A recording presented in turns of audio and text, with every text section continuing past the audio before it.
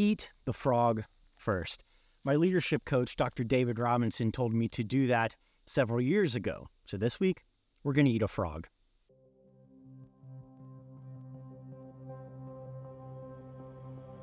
Now, I obviously have no intention of literally eating a frog, but the quote does paint an interesting picture, and the basic idea behind the quote is simply to get the difficult things out of the way first.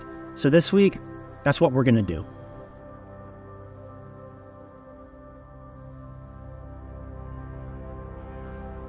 So the first hurdle that we have to get over is identifying what that thing is. What is the most difficult, pressing thing in my life that needs to be confronted? For me, this was a very easy conclusion to come to.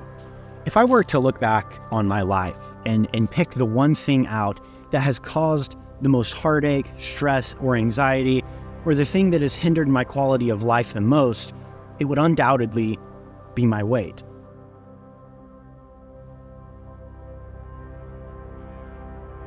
Several years ago, I went to Kings Island with my wife and a friend, and we had gotten in line for one of their most popular roller coasters, and the line was so long, we ended up waiting for like an hour and a half.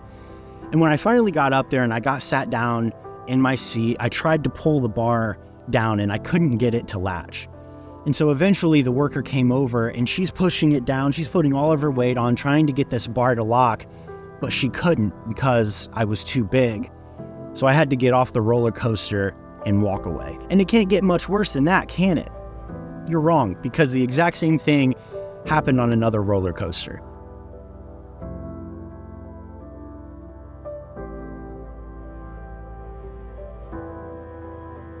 Now, this isn't some woe is me pity party. I realize that none of that is anyone's fault but my own.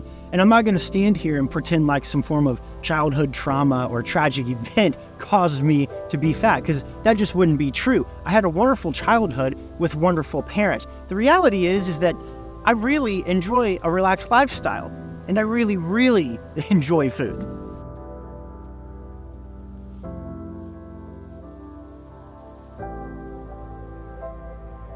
But this has gone beyond me just being overweight. This is about my overall health now. Despite the obvious physical problems, health anxiety, bad sleep, or chronic fatigue, there are three main reasons why I have to do this.